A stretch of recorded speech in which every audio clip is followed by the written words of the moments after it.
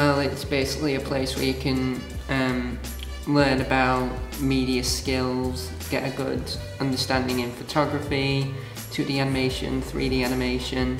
Basically, if you want to become a gamer, this is the kind of course you want to be on. This course doesn't necessarily lead you on to just games design courses. It can lead you on to many other jobs within the media industry.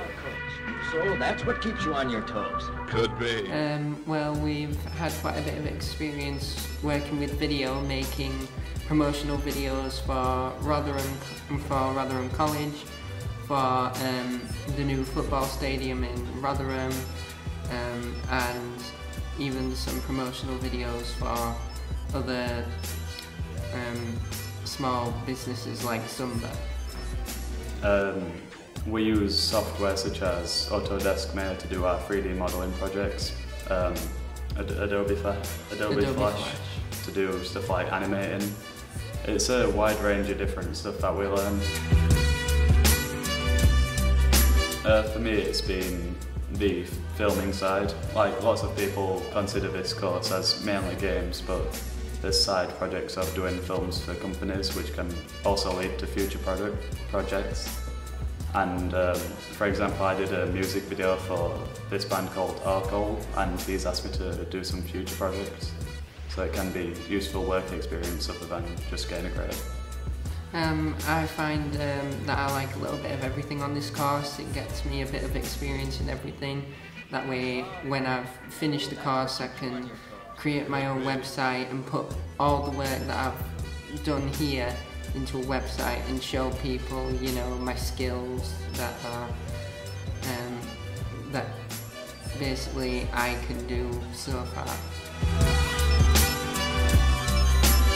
The staff are really friendly and useful. You can get along with them easy. It's like basically having another student because they can get along with you on your level and interact with you and help you whenever you need it. It's not mainly all about work with the tutors, it's mostly about having a good time, learning about the skills in your own pace of time. So yeah, I find it really cool. The E4 competition Eastings asked for a 10-second short video representing E4, and the best one gets to be shown on TV. So I created an animation with kind of a dog listening to E4 headphones and then turning purple, doing a little dance, you know. This course, I'd say, is unique due to the fact that we're not just doing coursework just for doing coursework. We actually are gaining work experience from all of this, and by doing stuff for E4 it's actually helping us get out there and experience what it's like to be within a working environment.